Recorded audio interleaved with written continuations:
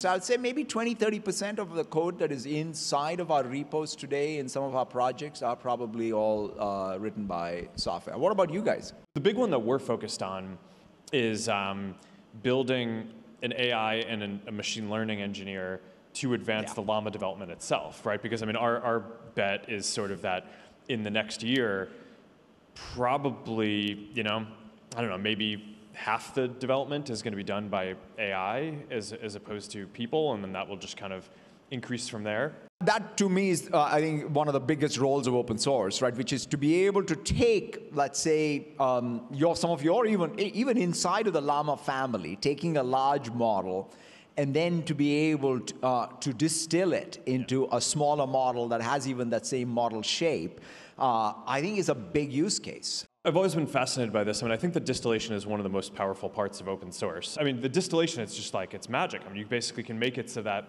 you can get 90% or 95% of the intelligence of something that is 20 times larger in a form factor that is so much cheaper and more efficient to use. We built this for kind of server production, but a lot of the open source community wants even smaller models. But being able to basically take whatever intelligence you have from bigger models and distill them into whatever form factor you want to be able to run on your laptop, on your phone, on whatever the thing is, I think is just, I don't know. I mean, to me, this is like one of the most important things.